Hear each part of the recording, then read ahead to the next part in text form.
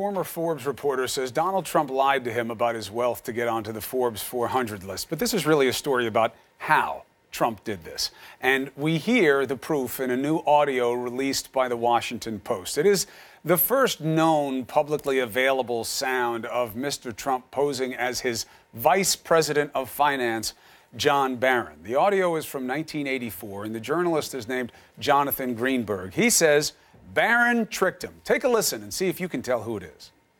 Most of the assets have been consolidated to Mr. Trump, because you have down Fred Trump, and I'd like to talk to you off the record if I can, just to make your thing easier. Okay, sure. Is that all right? Yeah, that's fine. All right, but I think you can really use Donald Trump now, and you can just consolidate. I think last year somebody showed me the article, and I think you had 200 and 200, and really it's been pretty well consolidated now for the most part, as I also think somebody had mentioned that you had asked about that, or somebody had, and it's been pretty well consolidated, okay?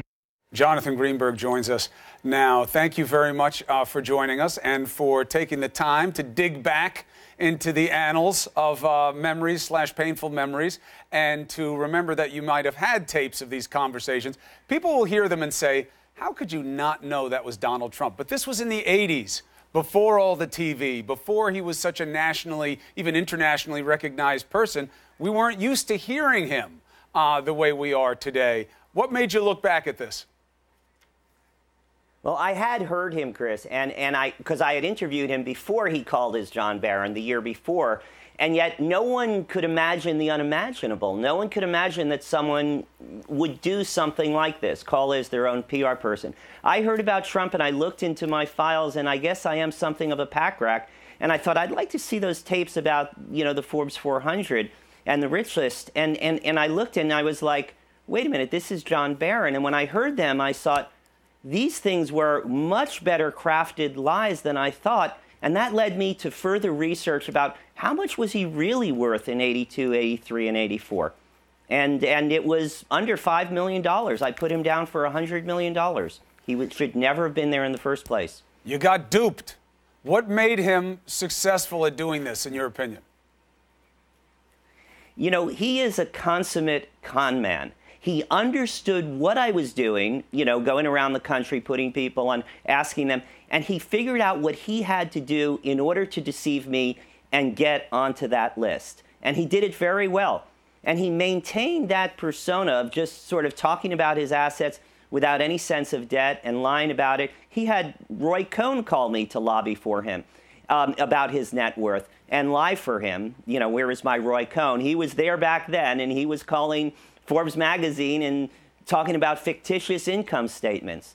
So he knew where we couldn't go, and he went right there and deceived me. So you have the so what value of this. People have heard this. They haven't heard the tapes the way they will now because of what you've discovered in your own memory bank. But why should people care about what Donald Trump did to try to reestablish his financial prowess all the way back in the 80s? Well, it shows what he did to the media or as a journalist during his career. He also did to the banks. He basically lied and deceived in order to get his net worth up so he could borrow money, which of course led to the first bankruptcy and the collapse, $3.5 billion, that he borrowed and then collapsed. And he also has done as president.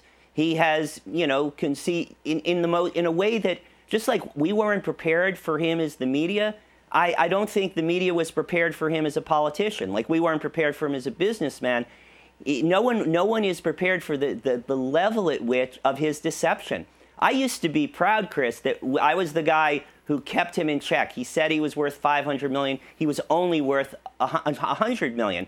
In fact, he moved the guideposts. He knows how to change the question. Not whether he should be on the Forbes 400, but where he should go, and stopping him from his claims that he's at the very top, worth more than any other real estate tycoon in New York City. Now, Jonathan, you know me, and you know that ordinarily this is a situation where I might be hammering somebody who's in your position. But I can't. You know why?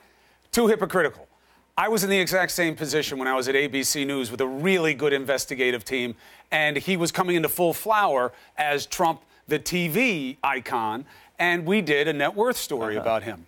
And he talked us into a situation where we were only comfortable going to air with what his net worth was if he agreed. And he wound up going up by about 50% every phone call I had with him. And so he didn't even need to have a fake persona. He wasn't even pretending to be somebody else. He's very persuasive, but people will look at this and say, okay, so he's good at it, and guys like Greenberg and Cuomo are dummies, and they go for it, but this is why he's a good businessman. You have to do what you have to do to get there. Fake it till you make it. That's funny. You know, there's one thing about exaggerating, and there's another thing about sort of totally lying. He lied about there were 25,000 apartments in Brooklyn and Queens and Staten Island. There were 8,000 apartments in Brooklyn and Queens. He lied about his father, that he owned all of his father's assets, and he borrowed against his father's assets, you know, which supposedly were his and had been consolidated. He didn't own any of them till his father died in 1999. Right. So banks loaned money. It's hard to imagine that business could be built on this deceit, and that banks could lend on the same, you know, inflated assets with no sense of debt. What we did learn, Chris, is the New Jersey Casino Control Commission in 1981, in a document no one saw for 20 years, did know what he was worth that year.